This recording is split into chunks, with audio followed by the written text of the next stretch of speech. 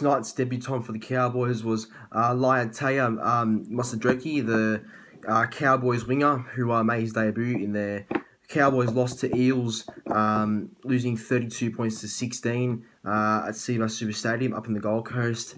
The game itself, you know, I will start with the game itself. Like, it wasn't that great. It was an average game at best.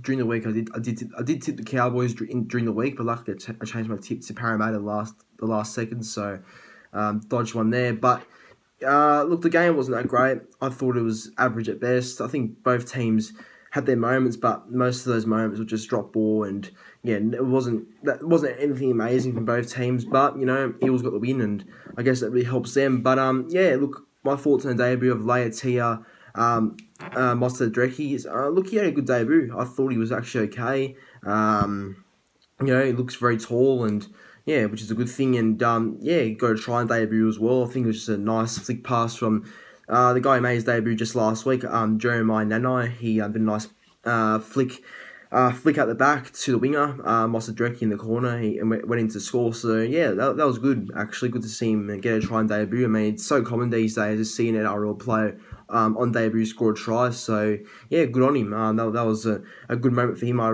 reckon. So yeah, Laitia Moceidreke.